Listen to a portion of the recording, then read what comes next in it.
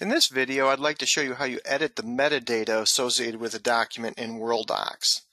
First, you want to locate the document that you wish to edit the metadata on. In this case, I found it right here and I've highlighted it.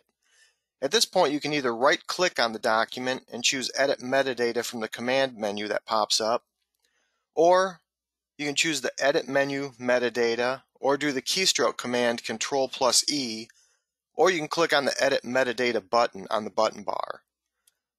I'm just going to click it on the button bar. It'll pop up the Edit Metadata dialog where you can then edit the metadata for the document. In this case, I have a document that I created for a brand new client before we had a client number and matter number in the system. So I initially saved it as an unassigned document. Now I want to reprofile or edit the metadata to assign it to the correct client matter code. So if you know what the codes are, you can just type them in. If you're not sure what the codes are, you can get to the field tables and look them up. So I'll click on the client. I know what the name of the new client is, so I'll just start typing it in, and it'll do type ahead till it finds it right here. Now I can select it by just clicking on it. Once I've selected a client, then when I click on the matter list, it'll just show the matters for that client. In this case, I choose the correct matter number, and now I want to update the metadata. So at this point, I can just click the update button.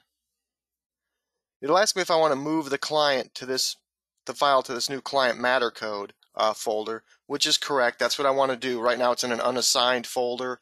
I want to actually move it into the assigned client matter folder. So I'll click yes. Now it asks me, confirms that it moved it. I can hit the drop down to see that it was moved. It asks me if I want to open a new tab listing the moved file. If I say yes, it'll open a new file list tab displaying it. If I say no, it'll just return me to my current list. And if I don't want this to pop up again, I can check the box. I'll say yes. It'll open a new list tab. So I have my original list tab here.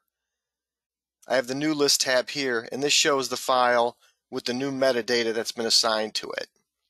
So that's how you edit the metadata assigned to a document within Worldox.